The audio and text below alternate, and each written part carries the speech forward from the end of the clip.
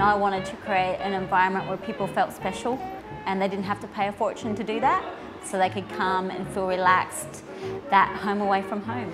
Hi, my name is Jacqui. I'm from BTS Cafe. We have one on Perry Street and we have one on Goodger Street. I was very, very fortunate in Perry Street. The public there is so supportive of BTS Cafe, and it was just a real nice community. There's no handbook on how to start a business. When I rung the council, the girl at the desk was very good at pointing me towards Enterprise Adelaide, and that was just a godsend.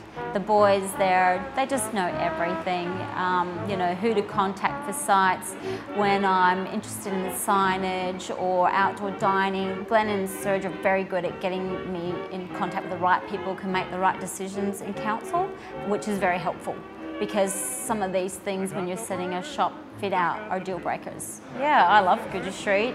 It's a great location, the people are nice, it's quite different to Perry Street.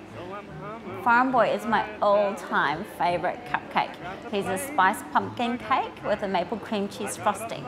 I think I was talking to Glenn probably 6 to 8 months before I even found a location. And he had me doing a lot of little courses that Enterprise Adelaide have.